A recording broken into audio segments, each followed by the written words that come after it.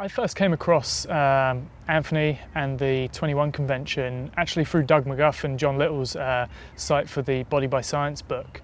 I'd recently purchased the book and I was following through the blog that they had, reading their weekly posts, reading through the commenters' discussions and contributing to that as well myself. And Anthony was a regular contributor there as well, and I think it was around the same time that he had started to get into the Body by Science approach to training. So I followed through from his comments on there, found his personal blog, started reading a lot of his posts. At the same time, I was also getting into philosophy more deeply. It had always been something I'd been interested in, and specifically reading a lot of Ayn Rand's works. I'd recently read Atlas Shrugged and was working my way through her non-fiction books.